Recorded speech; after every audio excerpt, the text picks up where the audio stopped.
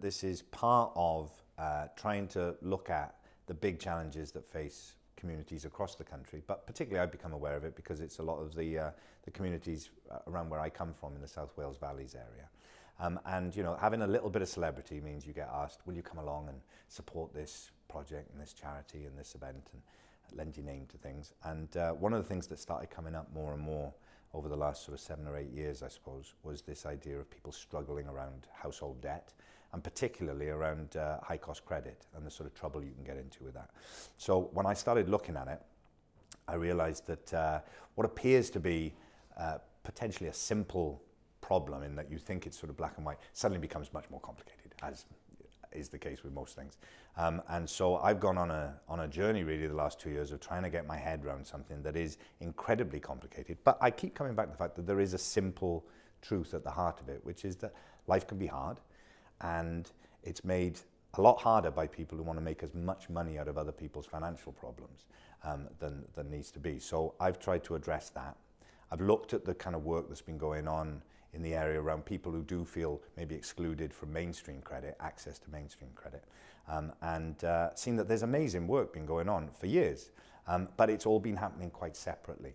And so the idea of connecting that up, working with people in all the different areas around this issue, so regulators, policymakers, funders, the companies that are trying to provide a better alternative, and see if we can work together, do multiple things at the same time, and really work with the momentum I think is really there. It feels like we're pushing a lot of open doors here, and really try and get a bigger win. But initially it was people that you know from your community talking about the struggles that they were facing. And not just from, you know, the community that I come from, but, you know, everywhere I go, you suddenly start to, I feel like there's a real growing awareness of this anyway, that, you know, people, friends, family, you know, talking about how they're struggling around all kinds of different forms of debt. You know, it's not just high cost credit providers, payday lenders, we hear a lot about that, but, you know, overdrafts, unarranged overdrafts, credit cards, weekly payment stores, all that kind of stuff. I think people are getting more and more aware of it. And the levels of household debt are increasing,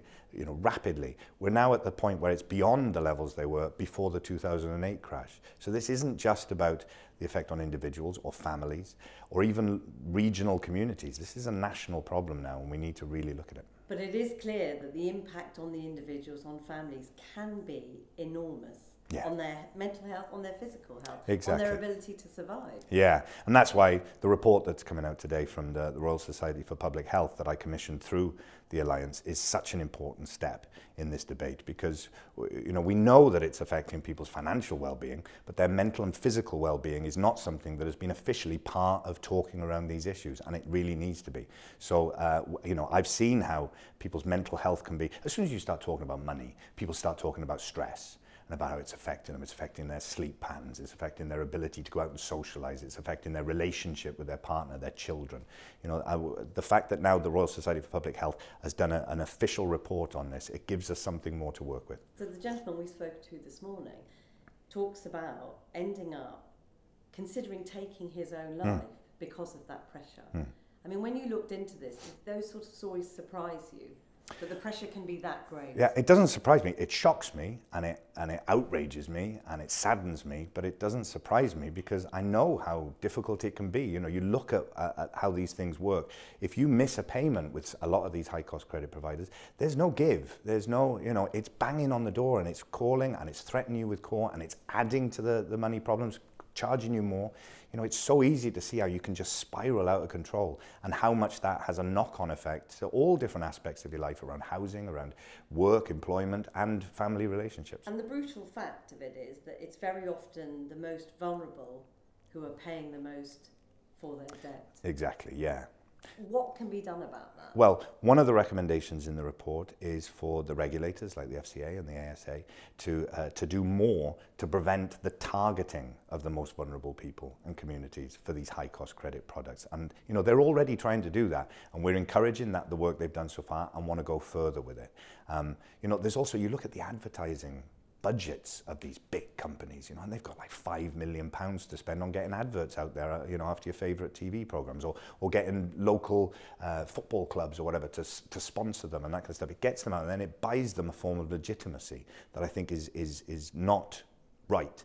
And these smaller companies who are trying to do more responsible, fairer lending, they've got like £10,000 to spend for the year. They can't get those adverts out. So we've got to try and support them, get more people aware of them, and try and bring people together. Because the more people who can come and support those smaller companies, the more they can bring the price of borrowing down and get a fairer deal to people. I mean, one of the things that I think will surprise people, as you've mentioned, people ask celebrities to put their name or their face to an issue.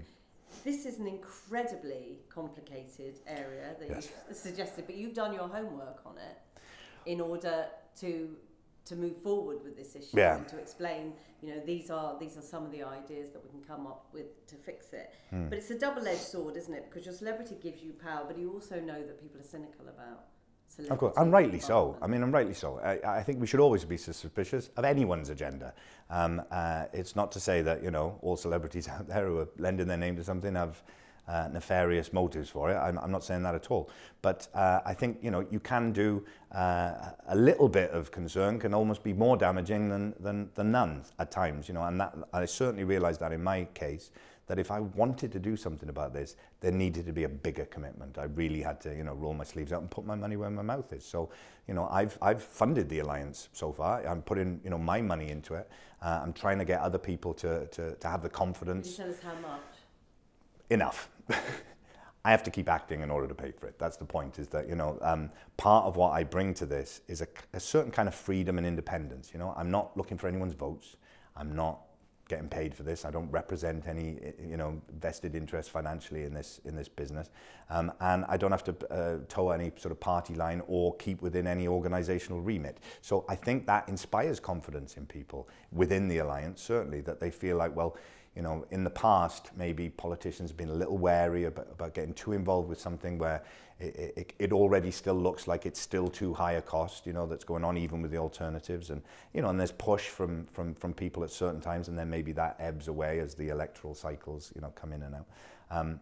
And other funders maybe lack a bit of confidence if no one else is putting money in, So I've found that I've been able to bring people together a bit on this. I've had a very steep learning curve in learning about the complexities of it. And I think people respond to that when they see that it's not just something that is a side project. This is something that I'm getting into the real nitty-gritty of. And at one stage you did look at buying back some of the bad debt. I mean, how would that work? Yeah, very early on there was John Oliver, the British journalist comedian in America, did a thing on TV over there where he bought up on the secondary debt market. So essentially, these companies who have defaults on payments and looking at maybe writing off the outstanding payments, they can sell their debt to the secondary debt market, and then people can buy it at a much reduced price. Maybe debt collection agencies, and they think that they can still make money out of it.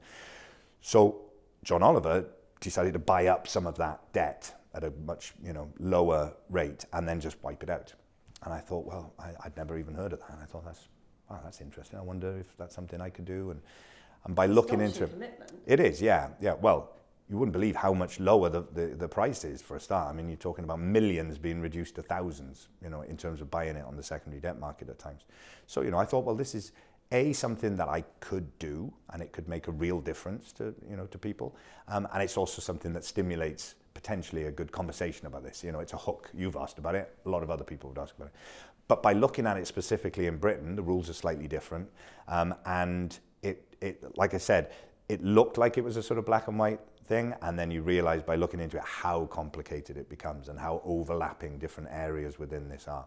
And I realized, it's no good wiping out someone's debt if they have no other alternatives than to get back into debt again immediately. So you start going, right, okay, well then there needs to be alternatives, there needs to be greater awareness, financial education, there needs to be more joined up thinking about this. And that's essentially what led to the forming of the Alliance. I mean, when you speak about what you think needs to be done and what ought to be done and what you've looked into, I mean, this sounds like the work of a government department. Do you think it is poor that you, within this alliance, are the people doing it as opposed to? There is a bigger conversation to be had, I suppose, about the effects of the state rolling up the drawbridge a little bit and other people having to take the pressure. I'm not talking about myself, I'm talking about communities themselves, local councils, the voluntary sector. There is a whole conversation to be had about that. That's not the conversation I want to have right now. The thing I'm focusing on is being pragmatic about this, regardless of the greater kind of philosophical, ideological arguments around all this. The point is there is a problem and it needs to be solved. And it feels like we're moving in the right direction. It feels like there are a lot of open doors around this. So let's work together and make tomorrow a better deal than today for people. And very briefly, the simple message that you hope people will take home from this. There's an unfairness going on, and it doesn't have to be like that. There is an alternative. Have a look at it. And finally, there was talk of you giving up acting altogether to pursue activism, if you like, campaigning, although you say this isn't a campaign. You're not quite giving up acting altogether, you've sort of hinted. Well, it would be, yeah, it turns out it would be self-sabotaging. If I gave up the acting, you wouldn't be talking to me anymore, you know, so, and I wouldn't be able to pay for it. So the sort of leverage that I have depends on me keeping a certain profile and having my own, you know, financial means to be able to pay for stuff. So it turns out that I do have to do that, but there's no substitute for a commitment of time and long-term commitment and focus and energy. So I'm trying to find the balance between the two, really, and we'll see how it goes. You'd like to be in this for the long run? This is it.